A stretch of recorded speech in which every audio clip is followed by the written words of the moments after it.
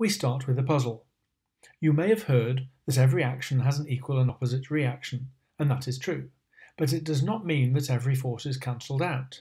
How does anything ever happen? The solution will be given near the end of the video.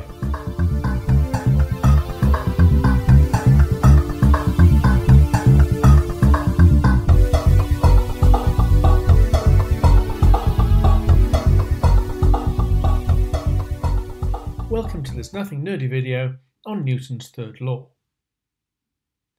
Here is the statement from the IB Physics guide. Newton's third law says that the forces always exist in pairs. You should know how to apply this important idea. Here is a typical multiple choice question on this topic. You should be able to answer it by the end of the video. Here is Newton's third law of motion. It says, whenever a particle A exerts a force on another particle B, B simultaneously exerts a force on A with the same magnitude in the opposite direction. This is often paraphrased as, for every action there is an equal and opposite reaction. That is true, but we must be clear in understanding what the law means in practice.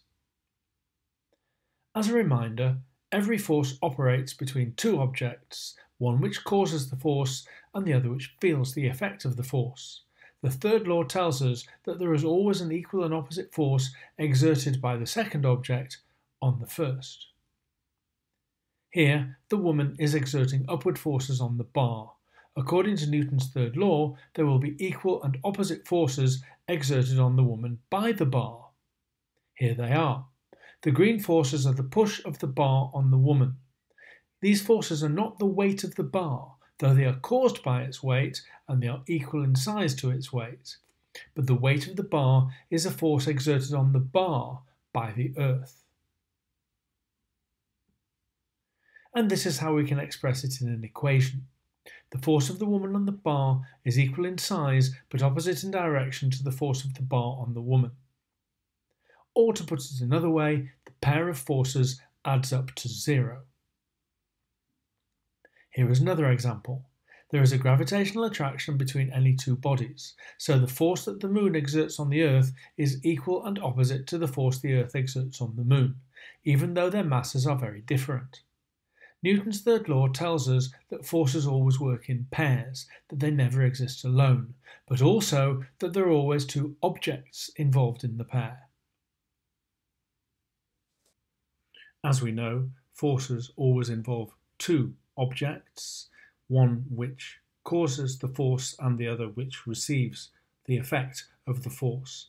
And so we also know that Newton's third law involves the same pair acting on each other, and therefore question A is wrong because there are three bodies involved, but we can see that D involves the horse and the cart, and then the cart and the horse, and that one is therefore correct.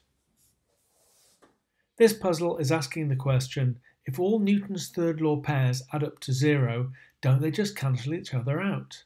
Since our everyday experience is that things do move and accelerate, the answer is obviously no. The reason is that the forces are acting on different bodies with different masses, so they cause different accelerations. Your body pulls on the Earth with an equal and opposite force, but the observable effect is much less because its mass is so much greater than yours.